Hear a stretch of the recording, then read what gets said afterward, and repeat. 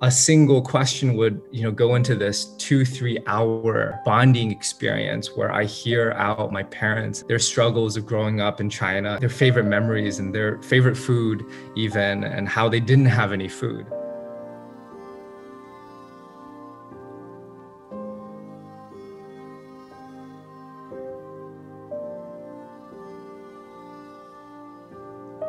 What are the most important lessons you want to pass on to the next generation? What's your most precious memory? What were you doing when you were my age? What's the best advice you've ever gotten? What's something that always brings you joy?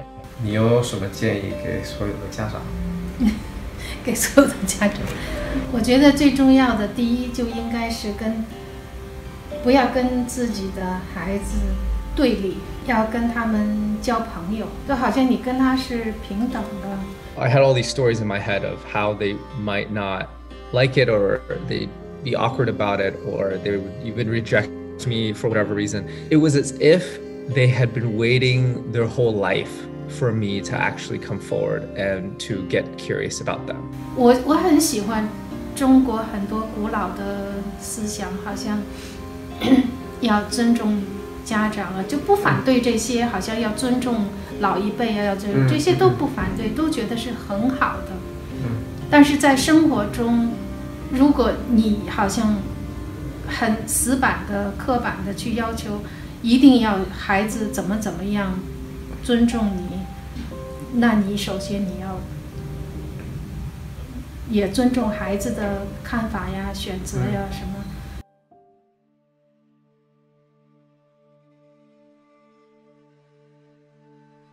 I kind of had these two cultural positions at odds, where at school I desperately wanted to fit in, but then at home my parents, operated in their culture. I was bullied in middle school, and that just caused me to reject my parents. I was like, okay, I need to kind of go into this world, rejecting their love, not knowing how to receive their love, not knowing how to give them love. I never hugged them. Them speaking to me was probably like walking through a minefield where anything could have triggered some explosion.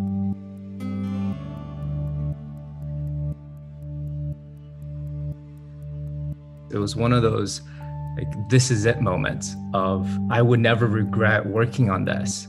And I just know that doing this and translating the questions, they would at least help me have the language that I never had, ask my parents the questions I never got the chance to ask. After 6 months of just interviewing other Asian Americans, hearing how big of a challenge it was for so many other immigrant families, that we were like, this just has to be put out there.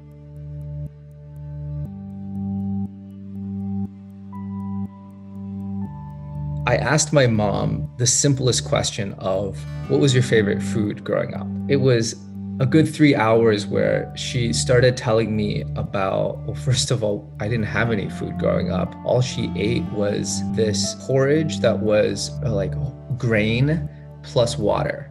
And that was what they used to put on the walls as glue to build buildings back in the day. But they were so poor because of the Cultural Revolution, and she grew up at the height of the Chinese famine. It completely opened up my understanding of why she valued food so much. Cooking and baking is her therapy. She loves doing it. She loves doing it for other people. She would always give me way too much food, pile it onto my plate. I used it as an excuse to lash out at her. I'd be like, Mom, how many times did I tell you I can't eat all of this food? And I didn't understand why until she shared just how precious it was to have anything. And later on in life, how precious it was to be able to feed someone else. This was her way of saying, I love you. And what clicked was, I never really understood why my mom loved giving my neighbors so much food. So she'd go downstairs and just have my dad feed the neighbors. It was her way of just giving back to the world.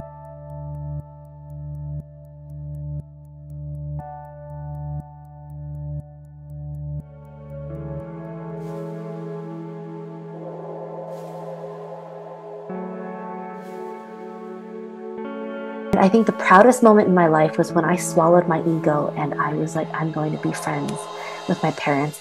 And Dad, I think for the very first time in my life, I think you and I are friends now. And that's probably the proudest moment of my life. And and so you said that.